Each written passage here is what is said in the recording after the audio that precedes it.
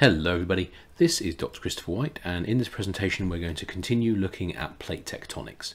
So this video is going to focus on the use of paleomagnetism to look at the direction and rate in which crustal spreading is taking place, so the rate at which new crust is being made at divergent plate boundaries.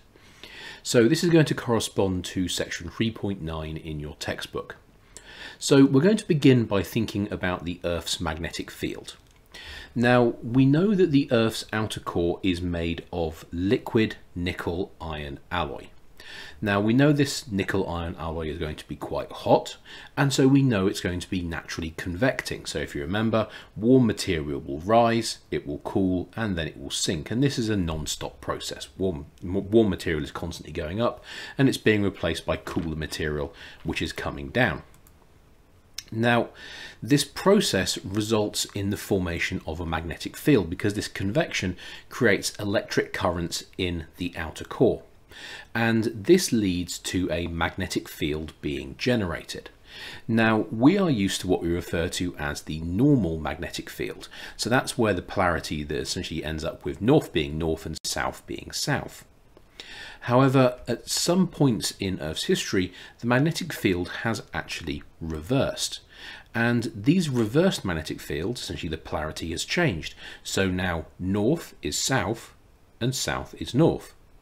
So rather confusing, I know. But we can actually use these flips to help us look at the creation of new crust at divergent plate boundaries. So the question is well, why? How can we do this? Well, we can use the minerals in rocks, or should I say some minerals in rocks, to essentially look at the Earth's magnetic field when that mineral was forming. Now, it just so happens that certain minerals, particularly iron oxide minerals, are very, very good at retaining a signature of the Earth's magnetic field when they formed. And so this means that we can take those rocks, we can measure the signature essentially in those minerals, and we can work out, right, when this rock was forming, was the Earth's magnetic field normal or was it reversed? And this is the study of paleomagnetism, so ancient magnetism in rocks. And it's very, very helpful because it allows us to essentially see that seafloor spreading is taking place at divergent plate boundaries. And it also allows us to come up with a solid figure to show us how fast or slow seafloor spreading has been occurring over time. So here we go, this is our basic situation. So here we have our divergent plate boundary, and this dashed line here represents the rift, so essentially the spreading center. Now at the moment we can see we have new oceanic crust being made, and this new oceanic crust is being made when the magnetic polarity is normal. So north is north, south is south. And so this means the iron oxide minerals within this oceanic crust here are going to retain that normal magnetic signature. Now, over time, what's going to happen? Well, we're going to end up creating more oceanic crust, but as you can see by this point, there's been a reversal in the poles. So now north is south and south is north.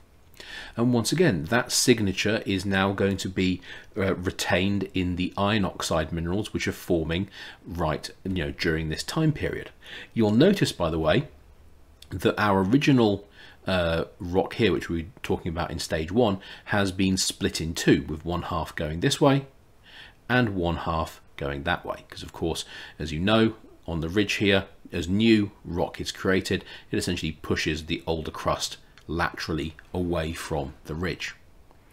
So over time, what we can see here is we have reversal, normal, reversal, normal, reversal, normal.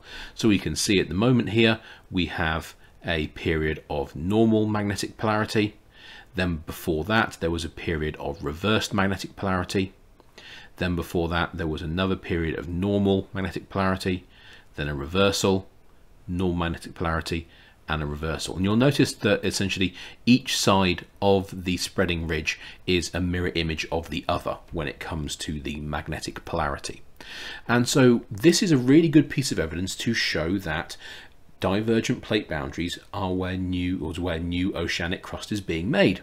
because we can see old oceanic crust is formed at the ridge, and then steadily over time it gets pushed away from the ridge as new crust is produced. The other thing is we can then go out in a ship and we can drill down into this seafloor and we can actually date the rocks. And so we can get a date for this layer here, that one, and this one. And we can say, right, how long has it taken to get from here? Well, how long did it take to get from here to here? And so using that, we can calculate our rate of spreading, can't we? So, you know, if we know how many centimeters in terms of distance it is from there to there, and we know how many millions of years it took, well, distance over time is rate. So we can quite quickly calculate what the rate of spreading is, can't we? So this is how we can actually work out what the rate of spreading has been in the past. So as you can see in model 1, of course, we had our normal polarity, then we had a reversal, and then we can see we have a series of normal polarities and reversals building up over time. And if you actually look at magnetic data for the seafloor, like the North Atlantic or the South Atlantic, you will actually see that the data has a very distinctive striped appearance. So, and that's a reflection of the reversals in the Earth's magnetic field. So here we go. So this actually shows you a diagram which is showing you what the data looks like when we actually collect it. So here is some data showing you the magnetism essentially of the rock, or more accurately the Earth's magnetic field. So what we can see here is here's our baseline, and if the data falls below the baseline, we have ourselves a reversal. If the data falls above the baseline, we have essentially a normal magnetic polarity. Now we can see this is our spreading ridge here, so this is where new crust is being made. So if we look up, so our spreading ridge is going to fall about there. Okay, and so what can we see? Well, we can see either side of our ridge. Here's our magnetism, which is normal, so that represents this area here. Then we have essentially a reversal there and a reversal there. That's that band there and that band there. Then we have a return to normal magnetic polarity there and there, a reversal again, return to normal, reversal, return to normal, reversal, return to normal. And so this is what the data looks like, and we can then, you know, essentially map that onto a surface, onto a map, and it ends up looking like this.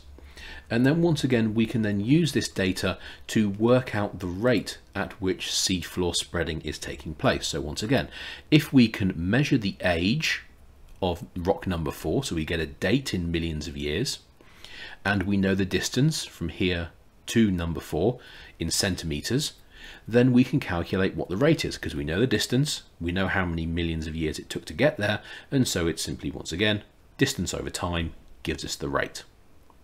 So magnetic strips are very, very useful because they show us that that new crust is being made at these divergent plate boundaries, but it also shows us the speed at which new crust has been made in the past. And one of the things that we've noticed when we look at the data from these spreading ridges is that they do not create crust at a stable rate. Sometimes they go faster, sometimes they go more slowly. And so we need to bear this in mind when we're thinking about Earth history. Sometimes we will see periods of Earth history where divergent and convergent plate boundaries seem to be going absolutely, you know, wild, and they're creating crust at huge rates, and they're destroying crust at huge rates. And then in some periods of Earth history, divergent and convergent boundaries have been a lot quieter. And so always bear that in mind. That's a good essentially indication that most data in geologic history is not linear. Instead, it tends to fall on a more randomized pattern. So we don't have a nice consistent rate at which new crust is being made. It will constantly change over time. Okay, thank you for watching, everybody, and have a good day.